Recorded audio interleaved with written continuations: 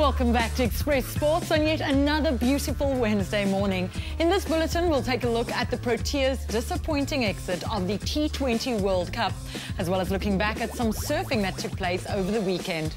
But first, to Sri Lanka we must go. The Proteas have failed to qualify for the semi-finals of the ICC World 2020 tournament when they lost their final Super 8 match against India yesterday. South Africa won the toss and elected to field, restricting the Indians to 152 for 6 after 20 overs.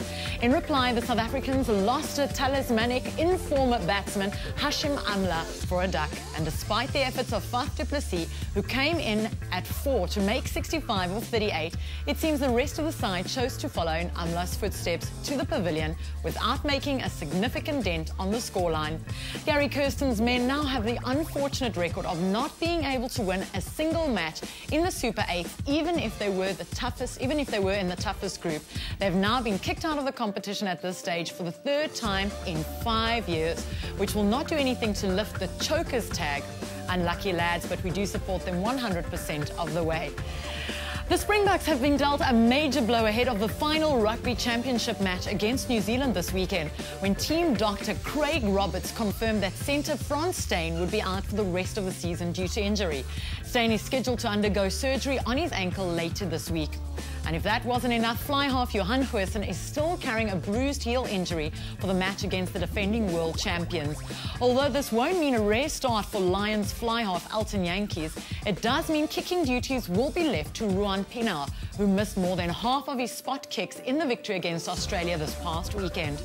The New Zealanders are not bothered, though, targeting our number 10's defence as a possible way through the back line in an effort for them to record what would be an impressive clean sweep of the inaugural Rugby Championships this weekend.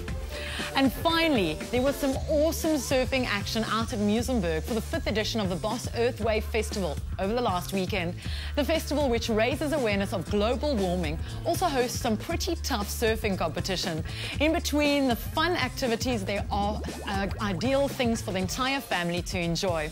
And congratulations to William Wallace, who took first place in the Western Province Longboard Finals on Sunday.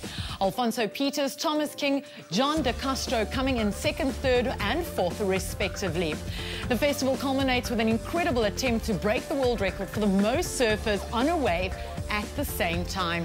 Unfortunately, this year the folks out in Muizenburg weren't able to top their own impressive Guinness World Record of over 100 surfers on the same wave. Well, that's it for sports. We'll be back again tomorrow with G Sport with a team from Good Hope FM and our preview show on Friday to look at all the best in the weekend action.